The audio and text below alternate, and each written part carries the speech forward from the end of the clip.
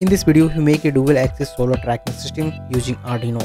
First one is the fixed tilt, second one is the single axis tracker, and the third one is the dual axis tracker. That's I designed it. Okay, the sun will be moving this west to east, east to west. This one is the 3D diagram how the solar tracker will be looked at. This one is the circuit diagram, and we add this RAN sensor and the LCD. If you not have Arduino Uno, you also use this Arduino Nano microcontroller board. Now we will design this circuit, this proper hardware, and do this connection one by one. See, in this hardware I use this Arduino Nano microcontroller board 16:2 LCD display. In back side I soldering it. Okay, I will do this, I will given to this circuit diagram and code in this video description. If you want, then please check out.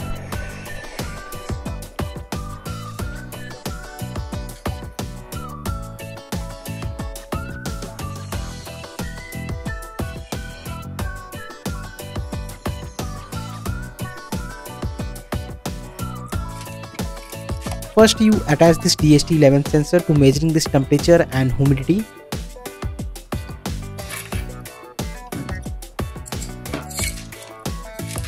Then you attach this to this rain sensor. It detects this rain.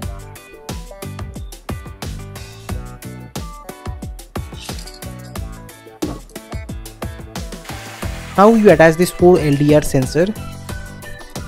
Use this LDR sensor with 10K registers. Put the sensor one by one.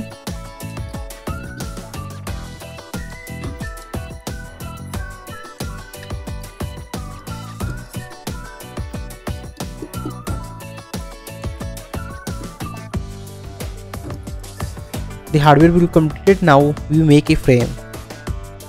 I use this aluminum sheet to make this frame. In hydraulic system, we press this and we design this U shape.